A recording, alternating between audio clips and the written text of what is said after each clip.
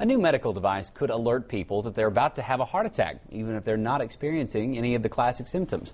The Angel Med Guardian monitors the patient's heart and sends an alert if there are any abnormalities.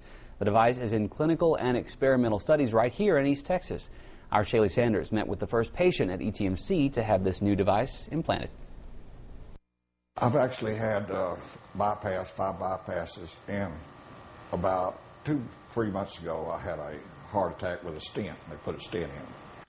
This made Billy Davidson a perfect candidate for the Angel Med Guardian system, an implanted device that alerts the patient if it detects abnormal heart activity.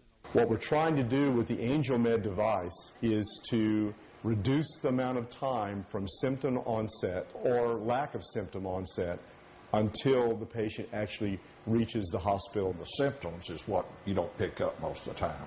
I went through pretty much most of the day without any symptoms. A problem medical professionals hope this device can fix. The device doesn't care what symptoms you have. It is reading the electrical signal within the heart, and so it's giving you an accurate representation of actually what's going on if there's an ischemic event within the heart. So this is the actual size of the device? That's correct. When the device detects abnormal activity, it vibrates. It also sends audio and visual alerts to a pager the patient carries at all times. Davidson is the first ETMC patient and one of the few in Texas to try out this new device.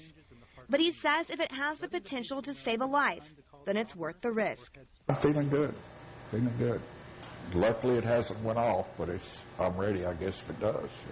In Tyler, Shaylee Sanders, KLTV 7 News.